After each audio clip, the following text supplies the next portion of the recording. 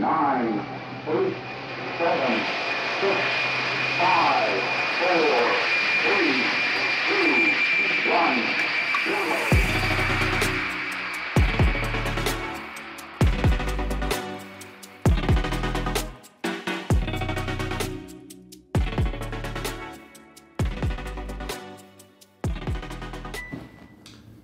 Hello, I'm Tim Robinson, Editor-in-Chief of Aerospace magazine, and with me is Deputy Editor Steve Bridgewater and Features Editor Bella Richards. And welcome to Aerospace NOTAM, another edition of our monthly podcast and now videocast looking at global aviation, aerospace and spaceflight news and what we have upcoming in the next issue of Aerospace, July 2024, now hitting the doormats. In the magazine we cover everything from GA to spaceflight, from airliners to airports, from air law to EV tolls. But first we're going to catch up and we're going to find out where we've been all this past month. So Steve, you've been on over to the States, haven't you? I have. Yeah, we say this every month, it's been a busy month. It has been the busiest of busy months. I went out to Ohio with our friends at AEROSPACE out to their engine production facility just outside Cincinnati. And also out to Peebles, which is where they do their engine testing. So Peebles is way out in the countryside, and you imagine you've got engines on pods in the hillside there for testing acoustics and various reliability. So that they were really interesting. Whistle-stop tour, pre-Farnborough, got lots of information for our Farnborough blogs, but really interesting trip out to the States. Okay. And how about you, Belle? Where have you been? Yeah, I finally went somewhere. I feel like the last few months I've We've let you out the office. Yeah, they've let me out, yeah. No, this last Monday I got to go to a pre-Farnborough press briefing with ADS Group, and they cover like economics within the aerospace, aviation, defense and space sectors. And I'll leave most of the information to our preview, but they were basically just giving a kind of update on the health of all of these sectors, how they've been in the past 10 years, which obviously is quite broad. But yeah, in particular, I think a really good news thing that was mentioned was that since 2013, there's been 50% growth in each of our sectors, which I think is really great news. Okay. They did kind of say on the downside, this year in particular, the UK isn't doing that well. It's only expected to grow about 1% this year, but with growth in Brazil, India and China, this is according to their chief economist, because they are ordering like the largest number of jets, the growth will really positively impact the UK. So I guess it will trickle down and hopefully increase, I guess, the health of our industry. But yeah, it was really good. I'll leave the rest, I guess, to the preview. But one thing that was really interesting is that the CEO of the Farnborough International Air Show was there and was just kind of providing a brief kind of preview of the show. But one thing I thought was really good news is that for the first time in 25 years, the air show has been completely sold out, quite ahead of time. Okay. He didn't necessarily say whether it was exhibitors or just people, guests, but I believe it's exhibitors because he said there's no space left. So that's really great news. Fantastic. Okay. What about you, Tim? Well, I've been, I went to Duxford for the D-Day Air Show, so it was great to get up to Duxford there for D-Day, obviously 80 years since D-Day, so it was great to see the sort of flying display, proper aircraft flying around, Dakotas there, reenactors kind of lined up boarding the aircraft there, so that was really good. Highlights of the display for me, obviously Spitfire. But DC6. Oh, the Red Bull DC6, yeah, and the Rafale, the French Air Force Rafale, was tearing up the skies. Okay. And yeah, just a great day out on Duxford. Weather cooperated, just soaking up the atmosphere and having fun there at Duxford. Yeah, so that was me. Also, FCAS Summit. We had our FCAS Summit in May. That was a high-profile, 3 days of high-powered air power stuff. You'll read about in the July issue. Lots of good stuff came out of that in terms of military aerospace, where we're going with technology, drones, loyal wingmen, Tempest, GCAP, all most of it. So yeah. And you also went. You had a busman's holiday last week. You went everywhere. Well, I did. Well, initially the weekend you were at Duxford, I was at Midland Airfest. So we shared some of the acts with Duxford. So we have a DC6 as well and a Red Bull V25. Hit a little bit by the weather, not particularly in the UK, but the weather in Europe, so some of the European aircraft couldn't get across. That was great, and I just had a week's annual leave, rarity. And of course, busman's holiday, I've been going to air shows and to aviation museums. So did the Sywell Air Show, which was fantastic. Nice to see a new show on the UK circuit. Then spent the weekend going to places like East Kirkby and the RAF Museum, and then this weekend just passed, I was at Old Warden for their first Festival of Flights. So epic 3-day flying display. Pretty much everything in the collection flew, and loads of really interesting visitors as well. So I've come back to work for a rest, if I'm perfectly honest. I feel like you know you're an av geek when you take your week off to go to air shows and everything between. You say this like it's a problem. So that's it. So Steve is not allowed to go to any more air shows. And the other thing we had last week was we had a number of our Aero Society late. So we got Top Gun Maverick film night. Absolutely fantastic night. Well, it's great to see Top Gun Maverick on the big screen. Who doesn't like Top Gun Maverick on the big screen? And we had Paul Tremeling, ex-Royal Navy fighter pilot, Sea Harriers, Harrier GR9s, and exchange tour with the Royal Navy Super Hornets, giving us the lowdown on the difference between Hollywood magic and the real world of the fighter pilot. So he kept the audience entertained. Is it the pilot or the plane? Well, he says it's the plane. Wow. It's the aircraft, yeah. Don't get into a fight. Don't get into a fight with a 5th gen aircraft if you're in a 3rd generation aircraft. It's not going to come out well. Anyway, that was where we've been up to, and we're now going to round up the news. So it's been an absolutely massive sort of like a month for aviation news, aviation and space news as usual. I'm going to kick off with news from Ukraine.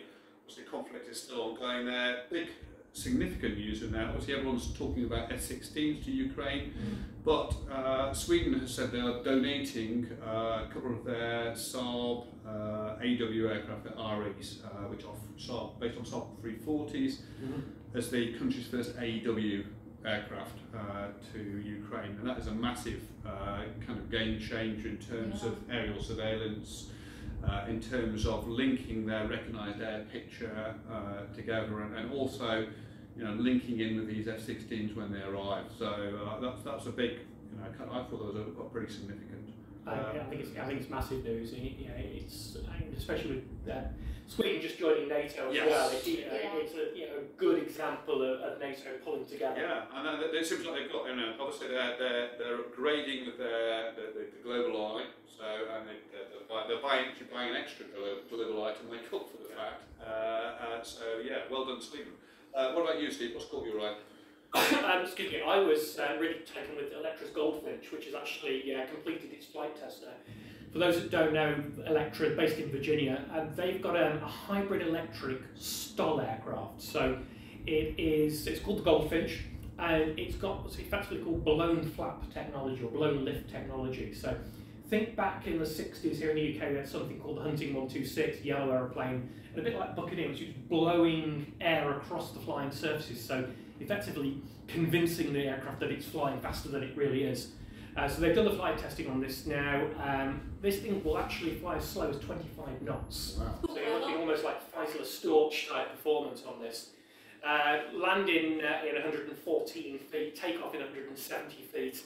And so far they've got nearly 2 hours endurance out of this thing. It's a really interesting concept because it's quite a large aircraft for that STOL performance. You've got an aircraft which can effectively land in not quite the same space as a helicopter, but it's a really usable.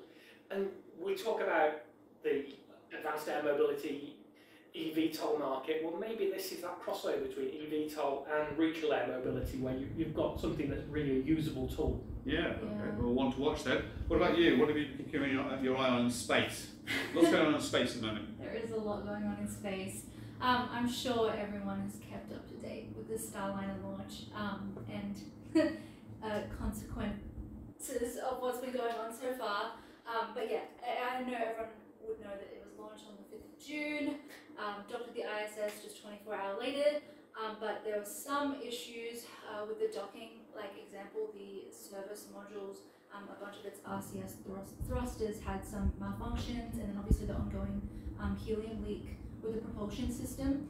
Unfortunately, this has led into some issues with getting these astronauts back onto to Earth. So they were supposed to return, like a little while ago at this point. Yeah, it was supposed to be a 10-day mission, and now it's obviously well exceeded that. So there were 5, I believe, thrusters that ended up malfunctioning completely. NASA and Boeing were able to restore 4 of them. One of them won't be used at all when it undocks. But they're currently now, as we literally speak today, from the 2nd of July, they're going to be completing a 2 weeks worth testing from the ground, though, in New Mexico. So they've completed some hot fire tests of the thrusters just to test how they're going in space, but they want to do even further tests on the ground. NASA said this will expose Starliner's thrusters to flight-like pulse counts and thermal conditions for ground teams to inspect and analyze and see from there. And they're not putting a launch date, an undocking date as we speak, which I think is a good idea, because I think often they'll set one and then they end up. Let's manage expectations. So obviously everyone's talking about this, and I think it is really interesting. Quite a lot of people have been kind of saying, they're stranded. NASA has made it very clear they're not absolutely stranded. They can still get back. But something that was really interesting that I saw on LinkedIn, and I just want to quickly add in. So Stephen Herschel, and I could be saying his name wrong, he's a chief engineer for aeronautics at NASA headquarters. And he was kind of commenting on the reporting and how, kind of the big newspapers are saying they're stranded, they can't get back. And there is, there's a level of reality to that. But ultimately, because quite a lot of people are upset that they're taking even longer to do ground testing.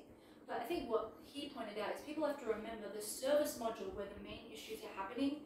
Once they undock and leave, that'll never be recovered. That's not the bit that will be able to get testing on Earth when it gets back. So they actually need to do the testing now while they're in space. Because they won't be able to do that later. So it sounds annoying. It sounds like, they're extending their mission forever. But they have to. Otherwise, they're not going to know what happened, and they're not going to be able to fix the issues. So I think just to bring a bit of level to the reporting, and just, there is good reason, even though it adds to the many woes of Boeing right now. But hopefully they can figure stuff out. And I guess, as we say all the time, it puts into question their launch schedule, which... Anyway, sorry, that was really long. Well, it's a good job. Somebody has got an article on rescue in space in the latest issue of AEROSPACE. How topical. Oh, yeah. So, keeping on the theme of space, we also have the Starship launch. Starship Super Heavy, fourth flight test, and wow, what another show! As Elon Musk always says, excitement guaranteed. And this was something incredible. I mean, people were there sort of saying this is enough. This will keep hypersonics experts busy for decades, writing papers on this, of seeing. So the Super Heavy landed, or did a soft landing. So the booster came back in the sea and came down. Landed successful. That's incredible enough already. And then Starship came down as well and did the re-entry. And there was some kind of problem with what looked like one of the wing flaps was burning through. You could see it on the video, and it still was stable. Still the flight control was still be able to. Which is what you want to see. You want to see that. But this thing had almost burned through, and I was looking at that thinking, gosh, usually when you see something like that, any kind of tiny, defect on something going hypersonic speeds, that's it. It came over. You might as well go home, and it made it through. And we saw the footage of it coming all the way down. I want to know who made the camera. That's equally as impressive. So incredible boost of confidence, I think, in there, and I think it shows how kind of over-engineered. It is in a way. So they'll be looking into that. Obviously, the cadence now of keep flying as soon as possible. It's just incredible. So I mean that was a really amazing flight. What else have we got? I've got an Amazon story. Okay. So Amazon parcel delivery. They've recently received FAA approval for beyond visual line of sight operations in the US. So for a while, Prime Air has been delivering from the hub to houses and addresses within sight of the freight hub. They've now got permission from the US to do beyond visual line of sight delivery. And I think that's a really interesting developments. You've got they've got developed their own onboard detect and avoid technology, and they're looking to roll this out across Texas and California. But interestingly, they've said they also intend to roll out drone delivery in the UK and Italy by the end of 2024. Now, this probably won't be beyond visual line of sight, but at least this is a great. We've talked about this last mile delivery for a long time. And I think when the big guys like Amazon are getting involved on this, so it's a really important move. Yeah, definitely. What about you in terms of any more of the stories? Yes, one more space story. What's new? A really cool company that is definitely one worth looking out for, AEROSPACE. They are based in Washington, in the US, obviously. Not Stoke-on-Trent, it's a different Stoke. Yeah, so they are developing a fully reusable two-stage rocket, which in itself is significant because obviously no one else does that other than SpaceX. They completed their first successful hot fire test. Oh my goodness, I need to slow down. Of its engine. So on the 11th of June, they completed the test of its full-flow staged combustion engine at Moses Lake, and the engine successfully ramped up to its target power level, producing the equivalent of 350,000 horsepower. How do I even say that? Horsepower? Horsepower? Yeah. Anyways, in less than 1 second. And they're going to be completing longer duration tests later this summer. And so it's of their Nova rocket, which, as I said, is a reusable two-stage one. And interestingly, so the full-flow stage combustion system is actually only used on SpaceX's Raptor engines, which are on the Starship vehicle. So this is the only other company trying to do this. And it essentially, works where both engines fuel and oxidizer, so liquefied natural gas and liquid oxygen, they go through separate pre-burners before going into the main combustion chamber. And this offers greater efficiency and longer engine life, but it's a lot more complex to make. So that's why a lot of other companies probably haven't attempted this, but clearly it's worked a lot for SpaceX, and so SpaceX really wanted to do this to make it a more efficient, reusable system. So yeah, they're a really cool company, and I'm excited to see, hopefully, that they would be able to complete this soon and be another, medium lift vehicle available for commercial companies. Wow, okay, excellent. Anything else from you, Tim? So yeah, we've got a bit of bad news, a bit of a setback for environmental or sustainable aviation with universal hydrogen going bust. So that was a US company. It was from a former CTO of Airbus who put that up, and their thing was hydrogen power for using hydrogen as a fuel, but using it, loading on in kind of pods or kind of almost batteries. So the idea was, instead of having it, fueling it up and putting a pipe in there and at an airport and having this cryogenic fuel, you'd have these sort of self-contained almost batteries that you would shove in the back, almost like kind of cargo freight containers. They'd flown a Dash 8 last year. Did a successful test flight in the US with one engine converted to hydrogen. Looked like they were on track to get go somewhere, and just got bust. Couldn't get funding. Apparently, we're trying to get some funding now. Obviously, that's a setback. There's other players there in the hydrogen space. Obviously, Airbus is looking at it as well. But one concern there is if they can't get investment, does that mean the whole investment landscape for advanced air mobility, for sustainable aviation is kind of getting a little more difficult? Investors, where's this money going to come from? So yeah, a little bit of setback there, and we'll see what happens with the other kind of companies that are working on this. So that's our news up to date. We're going to take a break now. We're going to go over to a brand new segment of the podcast, Specialist Group Insight. So we'll be back in a minute.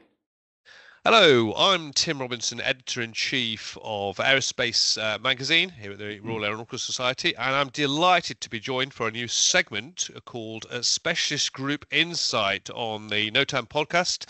And I'm joined today by Seth Moffat, who is the chair of the RES Flight Operations Group, one of our specialist group. Welcome, Seth. Thank you very much, Tim. Lovely to be here. Yeah, Seth. No. What's your background? You're the chair of the RAS Flight Operations Group. We're going to go into that a little bit and discuss what you guys do. But what's your background and career? Yeah, well, I've had sort of two parallel careers. I learned, first of all, I was born and raised in the UK, and I learned to fly in Canada in the mid 90s. And had basically two parallel careers, really. I had a career in flying, of course, and then another career in airline operations and management, which led to being involved in a couple of startup airlines. Over the years, the job took me overseas, over to Asia, North America, the UK. I flew for a British airline for a while, and I owned my own operation for a while. I had my own small flight operation for quite some time here in Canada. So yeah, it's been an interesting career, to say the very least. When I was based in London, I got involved with the Aeronautical Society, which was fantastic. I got to know the guys on the Flight Ops Specialist Group. I guess that was about 6 or 7 years ago now, and started attending the meetings and getting to know everyone. And I've found myself now in the chair position, which is great. Fantastic. Okay, so for anyone who is just sort of dialed in, doesn't know the Aeronautical Society, we've got a great range of things we do, from outreach to publications to the library. But what are the specialist groups? What are the specialist groups? What do they do? Well, we have over 20 specialist groups within the society, covering a range of specialties under the aeronautics and aerospace umbrellas. Everything from aerodynamics to flight simulation, weapons systems, human factors, and space, and that's to name only a few of them, really. Our group specifically, of course, focuses on flight operations. And the aim of our specialist group is to the aim of our specialist groups within the society, rather, is to build communities of common interest, really, and allow experts in each area to come together, share ideas, network, engage in research projects and thought experiments, all aimed at the continuous improvement and advancement of the field of aeronautics, and also the professional development of our membership, you know. So these are all groups of volunteers. So you're all kind of giving your time for free on these groups. Yes, we are. Yeah. Okay, so the flight operations group, I'm thinking that's mostly on the civil side of things, the airline and safety side of things. Primarily, right? Yeah, air transport. So the term flight operations can be used to describe a broad range of activities, including, of course, the physical flying of the aircraft, the control and monitoring of the aircraft by other means, avionics, autopilots, and basically the conduct of the various organizational components required to operate an aircraft safely and effectively, which would include things like flight planning, flight monitoring, cabin operations, human physiology, flight crew training, and things like that. Flight operations, they begin well before the passengers and cargo are loaded, and they continue through the entire flight. And functioning long after the passengers have disembarked and the cargo has been unloaded. So flight operations really is an ongoing thing. So really, our group covers a large number of incredibly interesting and constantly evolving subjects, directly and indirectly involved with the operation of passengers or cargo transport aircraft. How many members then are involved, and what are their sort of backgrounds as well? You've got members from around the world, presumably. We do now, yeah. Well, I suppose we always have, but post-COVID, our meetings moved online, which has been quite good for us in that respect. We have members joining from all corners of the earth now, which is excellent. We have 53 members. Of that, 15 are on our committee, and 38 are members. And then at each meeting we have various guests and so on that join to get involved. The range of experience is astounding, and I couldn't even list it all here. We have members from regulators. We have members from senior airline management positions, training people. We have retirees who were former chief pilots of British Airways, and all sorts of things like that. So our group is incredibly diverse. We bring quite a lot to the table, I think. So this is amazing group of experts to kind of draw from, and knowledge and experience, and to kind of really sort of inform your activities. So what sort of activities, what sort of work and output do you guys do? Well, what's the kind of What Well, happens? we meet every 2 months, currently via Microsoft Teams, and we usually invite interesting guest speakers from the industry to come and give presentations to our membership on their particular area of flight operations. This usually ignites a fairly lively discussion, and our members take that knowledge away with them, when they can use that in the future. The speaker then gets the opportunity to network with our membership and vice versa. At our meetings, we also have specialist working groups who give updates and what they're working on and things like that. Outside of that, members involved in specialist working groups within our group, they organize themselves in such a way that they can share their ideas and work on specialist papers and things like that on an ad hoc basis between meetings, as they have to get together and share information and collaborate. So. Yeah. So you've been influential then in helping sort of shape shape the future of sort of aerospace and aviation, thinking things like sort of training standards and in the past and sort of evacuation procedures and yes. Really sort of like putting these things out before anyone else really.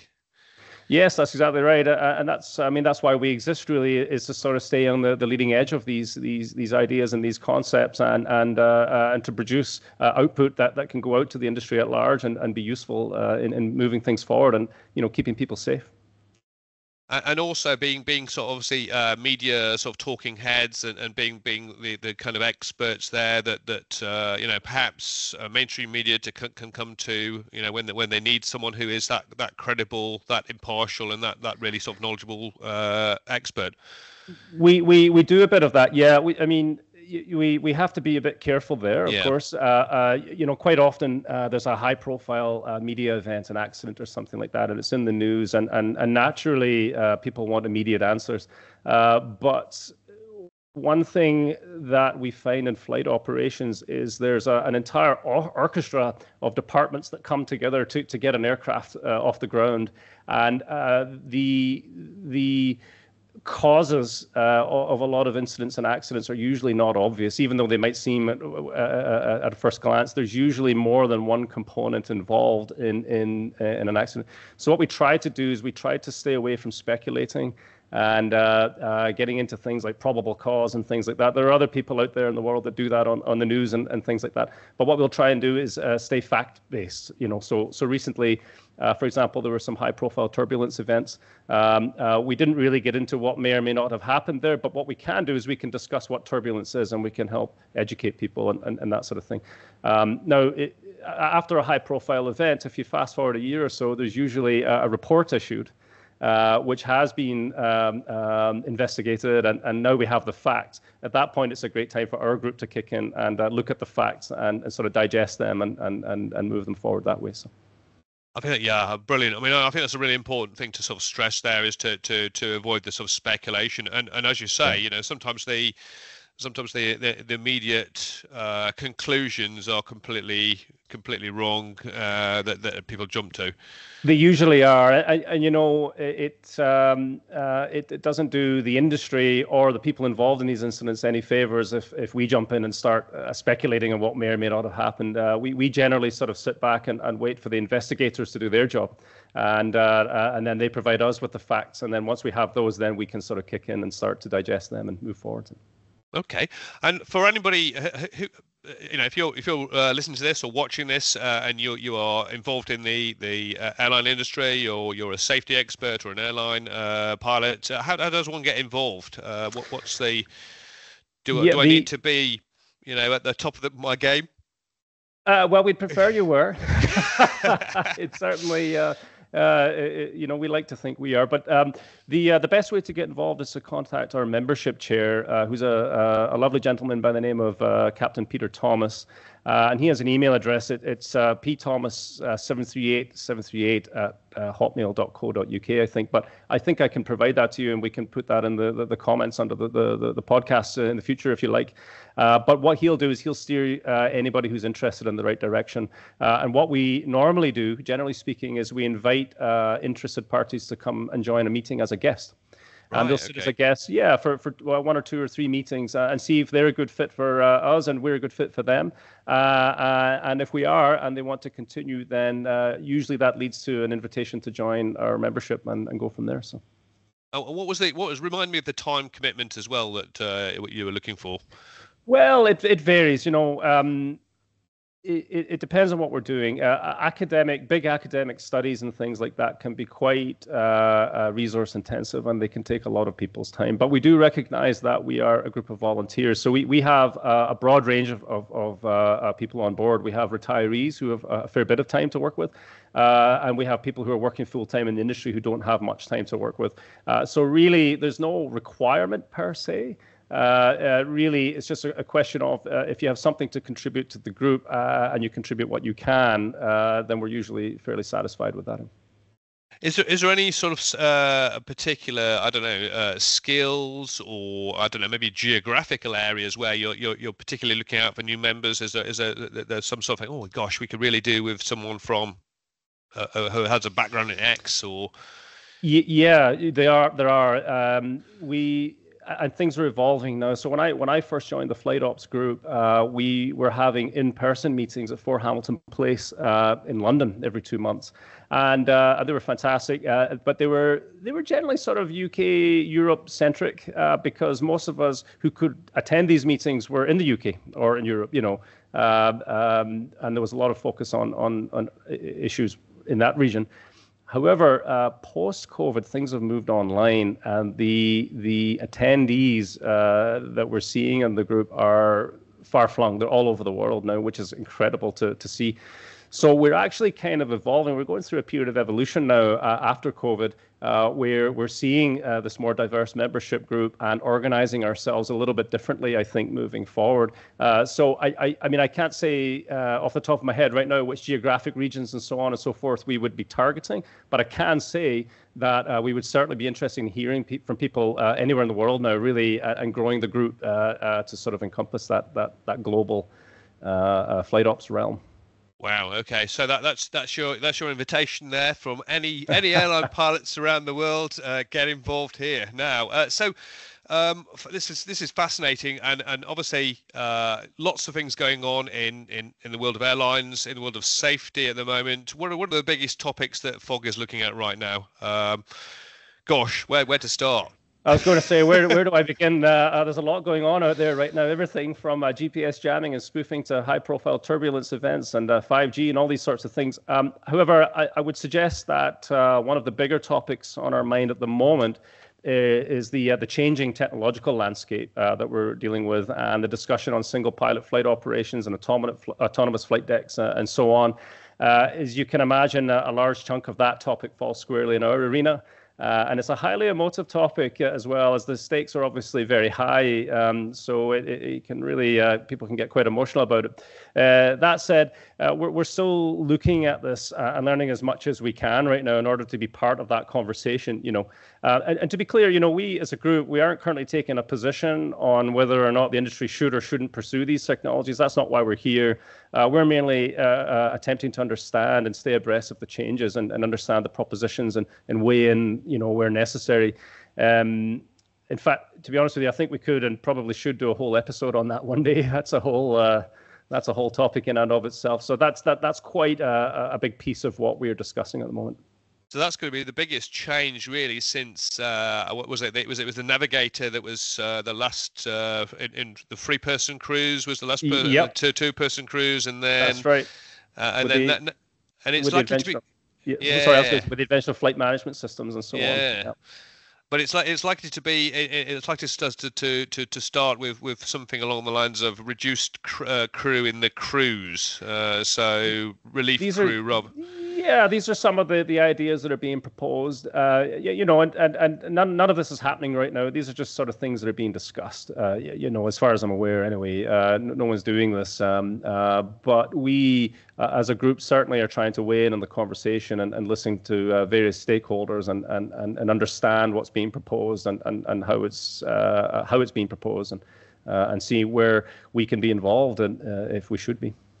Yeah, well, okay, and obviously the other one is GPS jamming. I mean, that's in the news as well. People avoiding airspace, but rerouting around airspace, and sort of systems failing, and also that there's kind of a not just jamming, but GPS spoofing was a little bit more insidious. Yes, that's right. Yeah, with it basically confusing the aircraft. GPS jamming is a little bit more black and white. You know, the GPS the aircraft can receive the GPS signals or it can't. GPS spoofing is a little bit more insidious, as you say, because the aircraft can become confused. It can think that it's in one position when it really isn't, and things of that nature. And at our meetings, we've had people do presentations on these topics, you know, which are incredibly interesting. And one of the reasons we are interested as a group in being involved in this podcast with you is rather than these presentations happening just within our membership, and then you know, we take a bit away and then the presentation disappears into the ether, we could actually deploy some of that here, and we could bring that here, and it could be a major technical discussion that you could have on the podcast, which we think is a fabulous way of getting some of the information out of our group and out into the industry at large. Fantastic. No, so yeah, well, this is what we're looking forward to having some of your experts on the show, on the specialist group insight, into doing more of a technical deep dive on some of these fascinating topics. I mean, I think the other thing it's important to stress, Seth, for viewers, listeners, is just how safe the industry is. I mean, we've got a lot of. Obviously been a lot of news stories earlier this year. People have been worried about flying. There's been lots of sort of you know, sensational headlines. But I think you know, one of the things that strikes me is gosh, you know, all these people in the air at once, and how how rare it is for things to go wrong. Absolutely. I mean, it is an incredibly safe form of travel, and I think we've come a long way over the decades that people have been traveling by air. But it is a slippery slope, you know, and we realize that as a group. We realize that we've maintained an incredible safety record for decades now. And we at the Flight Ops Group, we want that to continue, you know, and we certainly want to be part of the global conversations in flight operations where we can be, and weigh in where we think that we should weigh in, and keep things moving forward in a safe and controlled manner. Brilliant. Okay, and the other thing I just like to mention, obviously, is any events coming up. So you guys also organise conferences, and as well as your normal meetings, but you've got conferences and workshops and things like that. So we do. Big ones? Yeah, we do. We'll have one coming up in March 2025, and we're planning a conference, a full conference in 4 Hamilton Place on the topic of flight deck reduced crew operations. And as I mentioned earlier, you know, the aim of the conference is not to take a position, you know, on whether or not we support or don't support flight operations. The aim is to get everyone, all the stakeholders in one room, and start discussing this, you know. And it's looking like it's going to be quite an exciting conference. It's in I would say, the sort of early to mid stages of planning right now. But we have a wonderful gentleman by the name of Captain Robert Scott, who's our chair of conferences and events, and he's been putting a lot of work into this conference. And I think that it'll probably be, again, a little bit further down the line here, maybe in a couple of months. It'd be great to have him on, and I think he would give a great rundown of what could be expected at that conference. So I would certainly earmark some time in March 2025 for a conference in London. Okay, well, yeah, okay, well, mark your diaries for that, everybody, because that sounds like it's going to be it's a fantastic event. Look, we're coming to end of time here. Brief chat with you, Seth. Thanks so much for coming on the podcast. Hope to see you again, or one of your experts again, and to have these regular updates, you know, specialist group insights, and have a real sort of technical deep dive with, you know, a group really that's on the cutting edge of you know, shaping the debate about safety, flight ops, you know, airline, flight decks. Where are we going? Yeah, fantastic. Thanks very much for your time. It's an absolute pleasure. Thanks for having me, and I look forward to being back. Okay, bye. And welcome back. And so that was our new segment, Specialist Group Insight, where we're going out to our specialist groups, and it was a great discussion with Seth Moffat there. from chair of the Flight Operations Group, and a taster of some more in-depth topics and discussions we feature in future episodes. So the specialist groups, as you heard him say, real sort of the brains trust of the RAS. They're all volunteers. Number of different areas they look at, and the great thing I think talking with Seth was through his virtual meetings, they're getting people now joining from all around the globe. Yeah. And giving that perspective on flight ops from every single part of the road. So I can't wait for some of the stuff they're going to be talking about, like GPS jamming and spoofing, single pilot ops. I can imagine that's going to be quite. That's going to be a hot one. I think that's one of the great things about society is the specialist groups and the broad spectrum that they could. Everything from human-powered aircraft through to rocketry and RPAS and you name it. So I guess that's what we were set up to do in 1866, and we're still doing today. So that's, for me, is the really important work that society does. No, it's fantastic also to talk to the real experts. Not just people like me who regurgitate stuff from other smarter people. Is that the real experts who are actually doing stuff, and engineers, the pilots, technicians, etc., etc. Yeah. So July 2024 issue. What have we got in it? Let's have a look at the July 2024. So. Yeah, your FCAS thing. We have to start with it because we've spoken so much in the last two podcasts, maybe three, on our Future Combat Aerospace Systems Conference. I think your report sums up. Yeah, and you've done a great job, Tim, in summing up 3 days worth of conference into 4 pages, was it? Well, it had to be edited down severely for the. So if you go on the website, there's a long version on the website, and we also got some interviews there, little video clips there with some of the people, some of the experts there. But yeah, great conference report from a lot of ground covered on GCAP, on drones.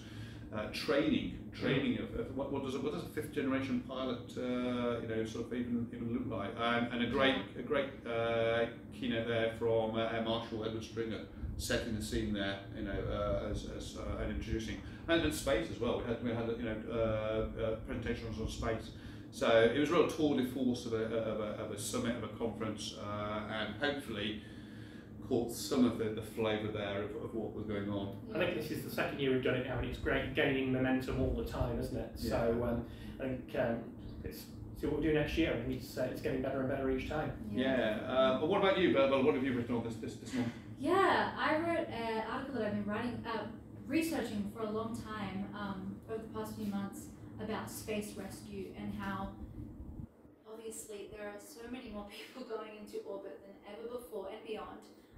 And at much bigger capacities, and we have so many more future programs like Artemis and Gateway and all that part of Moon, Mars, and beyond, with plans for a lot more people to go back to or go into space.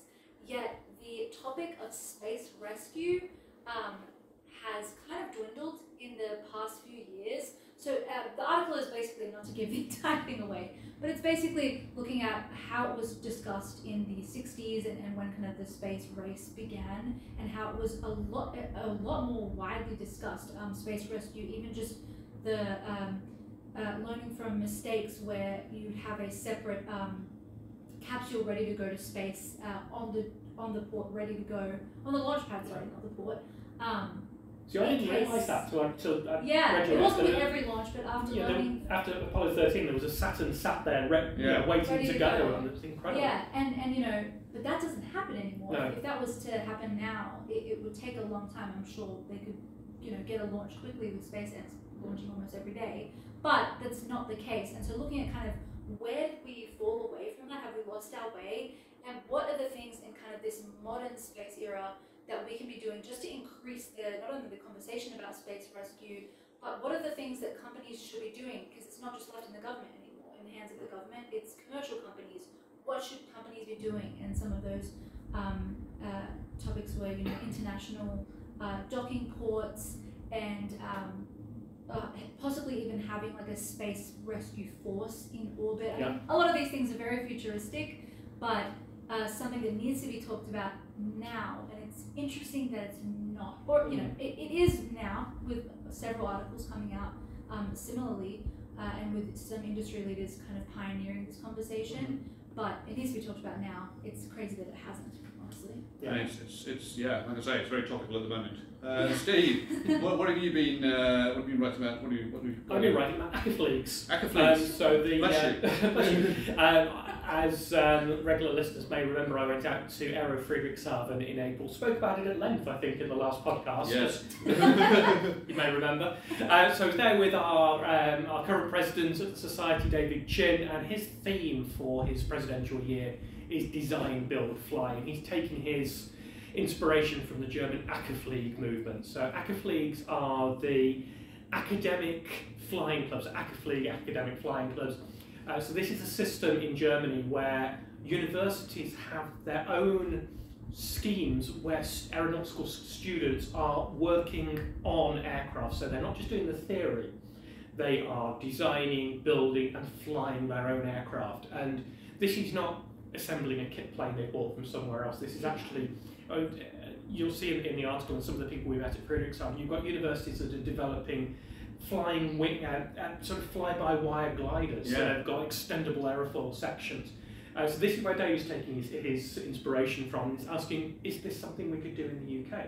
Because as he rightly says, there are lots of people coming out of university with all the knowledge, but have never touched wood, metal, fabric, composite to actually make an aircraft. So it's putting that theory into practice, and I think it's a great concept, and it was a really interesting article to research. Yeah. And we've got his president conference is coming on in October, isn't it? And it's design, build, fly, and a lot of the Acafleague members are coming in from across Europe. And I think that I found quite interesting is that a lot of these graduates from the Acafleagues are now going on and working in aerospace sector in Europe, so with Airbus and Dassault and Grab and people like that within Europe. So it really does, it's sort of thing that sets a CV aside. You've got that practical experience when you go into the workplace. So important. Absolutely. So yeah, that I thought was a really interesting article.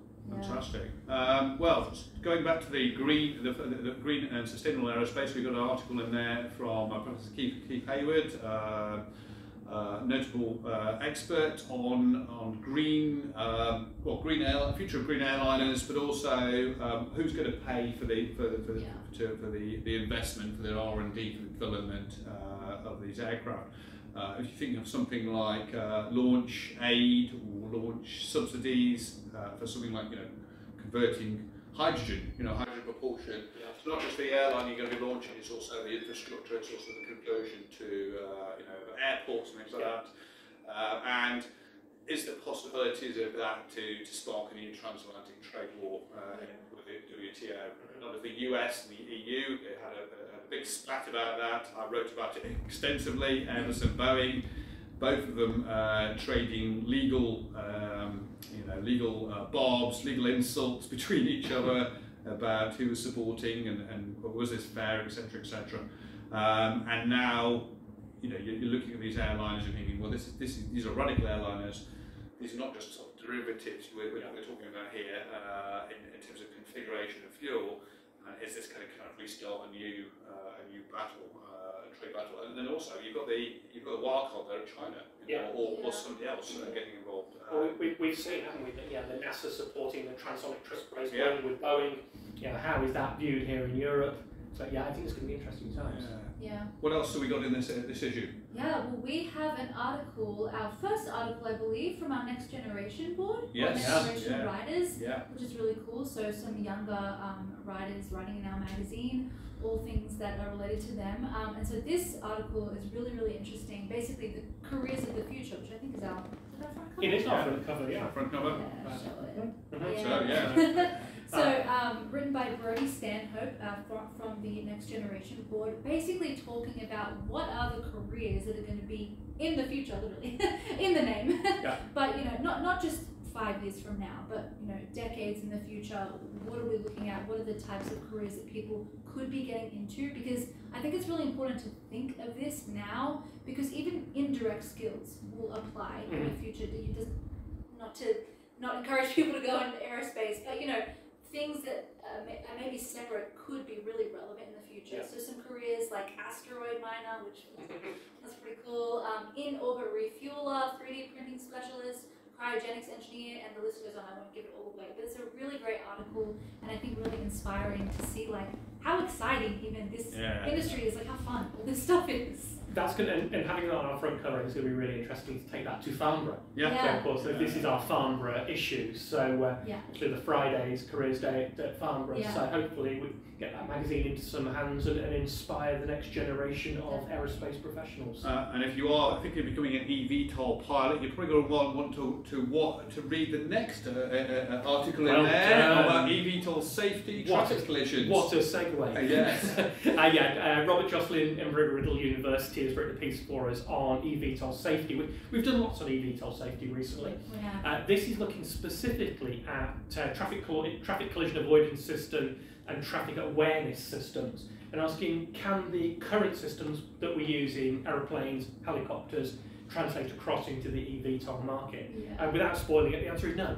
And this is a very different technology, and it's something that really needs to be built into the thinking now, while we're still not quite on the drawing board, but we're coming up with these future concepts. How are we going to incorporate this traffic collision system into an environment which is surrounded by buildings and high density areas which current aircraft are not exposed to. Exactly. So, and what else have we got? Sam, do you like to to keep on the theme of advanced air mobility, and we got an article on wind racers. So this is a UK company with a drone. It's a logistics drone, but it's multi-purpose, twin-engined, and it is rapidly becoming sort of like the Jeep of the air, or the DC-3 of small drones. They've done tests. They've worked with the Royal Mail for postal delivery. They've landed it on HMS Prince of Wales, so that's put another possible use. It's been going in the Antarctic doing sort of like scientific surveys, humanitarian stuff, firefighting. Really, kind of. It's almost a sort of so simple. You're thinking, well, why didn't anyone else? Hasn't anyone else done that? And it's a real UK success story. You're seeing this aircraft everywhere. It's also apparently also been used in Ukraine. And really going on to be this multi-purpose, all-in-one, multi-role drone aircraft. and for clarification, this isn't an eVTOL. This is not a vertical takeoff. This is a conventional internal combustion powered. To call it a very big model aeroplane is very unkind, but it's got that sort of dimensions of a very large model aeroplane. And like I say, a great British success story. Rugged utility. Fantastic stuff. So that's what's happening in this issue. We've also report from the ILA Berlin show. So you can catch up all the news from that. Afterburner, we've got quite a bit of an afterburner. Yeah, we do. I say this every month, but it's pretty packed this month as well. We've got a lecture from the Weybridge branch, from Wing Commander Terry Martin, speaking about the Westland Wasp. We've got the launch of the Next Generation News, which I just spoke about. Several book reviews, which is nice because the last few months we've had less. So we have a few more this month. A corporate partners directory, and then all the usuals like library visions, new member spotlight, elections, and so on. Yeah, I really think the Western Wasp lecture, I think Weybridge was pretty cool because somebody actually flew in their Western Wasp to give the lecture. Make your pun, go on. It made a buzz, didn't it? It made a buzz, so just another plea to, if you're out there, you're involved in one of our local branches, please do send your branch news, events, photos. Send it to Bella Richards features editor here, and we'll try and include it in the magazine if you can. So, coming up to the end of the podcast now, video cast, upcoming events, shout-outs, what have we got lining up? Well, next week we've got the fledglings of the Third Reich lecture by Dr. Victoria Taylor. Looking forward to that. Really good World War II, Battle of Britain, Luftwaffe historian. She's going to be busting some myths about the idea of the clean Luftwaffe there next week. We've got a sustainability workshop happening as well. So if you're interested in shaping the future of sustainable flight, that is open for anyone to get involved with. Details are on our website. Applied Aerodynamics Conference. 16th and 17th, I was at the last Applied Aerodynamics Conference, and it was really interesting actually. It's not an area that I was particularly involved in prior to that, but found it absolutely fascinating looking at the latest developments. So that's 16th and 17th, which is the start of a very busy week for us, isn't it? Yeah, so we've also got the Global Air Chiefs Conference there. We are media partners with the RAF Global Air Chiefs Conference. That is a high-level air power type event with all the heads of air forces coming along to that. So that's going to be something to look out for. REACT as well. We've got REACT happening 19th to 21st of July. So we'll be out there on one of the days at least. And then we've got Farnborough. 22nd. We'll be there. We'll be there. We'll be there en masse. Yes. We'll be there. So there will be there'll be a whole team there. So do send us your news under embargo if you've got hot news. Do send us that way. So we'll be doing our daily blogs for Farnborough. So there'll be one going out on the Monday morning, and then each of the days. So if you want to get your news to us before that, we'll try and get you in early in the week. And it's going to be a good year, isn't it? Yeah. There's a lot of. It's going to be an interesting Farnborough. Yeah, there's already some interesting stuff being lined up for the air display for static. You know, Turkish trainers, Turkish helicopters. F-15 QA. Yeah, fly-by-wire. F-15 with fly-by-wire. Wow. That was a brilliant display in Dubai, wasn't it? Yeah. So yeah, no, we'll see you there, and we'll also be doing the video podcast roundup at the end of the week. So finally, what have we all been watching, reading, playing? Steve, you've been reading a book on air racing. I can do this now. We've got a video. Yeah. I've been reading The Air Racer, which is actually a 1970s book that I found on eBay. It's by Charles Meadenhall. And I'm not sure whether you're going to be able to see that, but it is full of blueprints of iconic air racing aeroplanes, going right the way back to the dawn of flight. Wow. But then right up to obviously 70s things. There's a Cassard Air Racer, Rare Bear, the Bearcat. So it's just, I'm not a modeller, but I think if you're a modeller, you get some fantastic inspiration. Look at that. Speed Spitfire. And these are all sort of hand drawn. They're all hand-drawn infographics, really, aren't they? Yeah. So again, it appeals to my inner geek. Yeah. As it's an inner geek or an outer geek or just a complete geek. But that's my book for the month. Brilliant. What about you? Anything? I'm always terrible at this section. I do have things that I want to. What did you? No, you said. What was it? Godzilla. I did watch Godzilla. Yeah, and there was what was it? There's a J7. That was cool. Yeah. Okay. Yeah. J7D was it? The Shinden. Yeah, Shinden. Yeah. Shinden. That was very cool. Actually, that was a surprise. Spoiler: there is the World War II Japanese thing. Yes. It was very cool. We're just giving the game away now. Yeah. Saved the day. That was actually. Sorry if you were just last year. if you were an aviation fan and you were just thinking of watching Godzilla, then yeah, okay, sorry about that. So what about you? Go on. All right, so Hercules, Scott Bateman, ex-Hercules, RF Hercules, but I'm reading his book there, all about the history of the Hercules and his career in the RAF, but also some of the things he did. You know, landing on the carrier. Landing on an aircraft carrier, not just once. They did several times. Stuff in there that just makes your eyes go. Really good book, and what a classic aircraft. You talked about the DC-3 earlier. It is the DC-3 of the next generation, isn't it? Yeah. So some hair-raising exploits in there. You know, NTAB raid, dropping people into the North Atlantic, dropping people into the South Atlantic, parachuting there, and all sorts of wild adventures there in the Hercules. What an aircraft, and also the crews that fly them. You know, very, very strong bond because you're in this big crew. And you're there, you go away for several months on end, these detachments and what have you, and you're going around the world as the sort of truckies.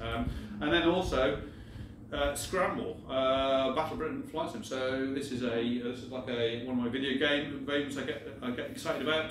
This is a 3D turn-based tactical wargaming thing, PC wargame about dogfighting. And it's literally right on my street of planning your moves, and you've got these ribbons. So if you've seen the poster for Battle of Britain in 1969, there's two sort of ribbons coming up, and they're Spitfire mission crossing. imagine that in turn-based, and you're planning to where to get there. So it's more of a strategy game than actually flying. Yeah, so you're not flying. You're not flying it. okay. You're giving it, and you've got plenty of time to think about it. Okay. But there's realistic physics in there, so you can stall out. You can kind of you can over-G the pilot, so you black out. Are you competing against other people, or? At the moment, it's versus AI. Yeah. But there is a demo there out on Steam. It's still up at the time of recording this. So if you have a look at Scramble Battle of Britain on Steam, Steam is where you get all the games lie, hang out. You can have a free demo. But I think the physics is there. The kind of the whole concept is there. It's something that I've not seen before. The turn-based air combat is great. Subject to Battle of Britain, I was at Sywell Air Show a couple of weekends ago. Richard Gracie's fantastic air show. They had the Battle of Britain film playing on a big screen in the hangar with the bar, which was serving aviation-themed beer. And on one side they've got Spitfire MH415, and on one side they've got a Hispano Bouchon, both of which had appeared in the Battle of Britain movie. Oh, wow. And it's like, I'm still yet to watch it. Now you tell me. But yeah, so yeah, congratulations to Richard and the team. Air show of the season, hands down, absolutely brilliant. Wow. Yeah. Okay. Fantastic. So we're coming to the end of the pod now. So finally, where can people keep up with the RAS and the mag? Me, I'm on RAES Steve B, and you'll also find me as Stephen with a PH, Stephen Bridgewater on LinkedIn and on Facebook. Yeah, and you can find me RAES Bella R on X. And I'm RAS Tim R on X, and obviously we've got aerosociety.com for all your for the society, the Insight blog there, twice a week Insight blog. And we're now on YouTube, Spotify, SoundCloud, Carrier Pigeon, you name it, we're on. Carrier Pigeon. And views, questions, feedback, do send them in. We're interested in whether you're enjoying it, whether you want to, what topics you want to see, what topics would you like to see from our specialist groups. Have you got burning questions that you'd like them to answer? Do write in, do tweet us, do X's. Tweet us, X us, respond on Facebook, LinkedIn, wherever we are, and send us your views. Until next month then, it's goodbye from me. Bye guys. Goodbye from me. Take care.